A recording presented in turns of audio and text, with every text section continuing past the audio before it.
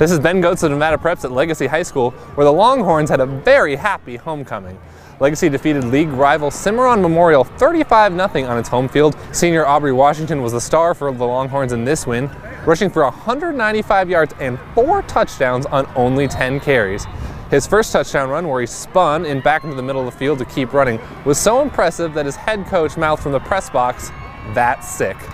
Coach John Asola shared more with us about his team's win after the game. I love these guys. That's what I can say about a lot of these guys. Like Amir Foster, 3 year starter for me. If he's not the defensive player of the year, then nobody deserves it. For Nevada Preps, I'm Ben Gotz.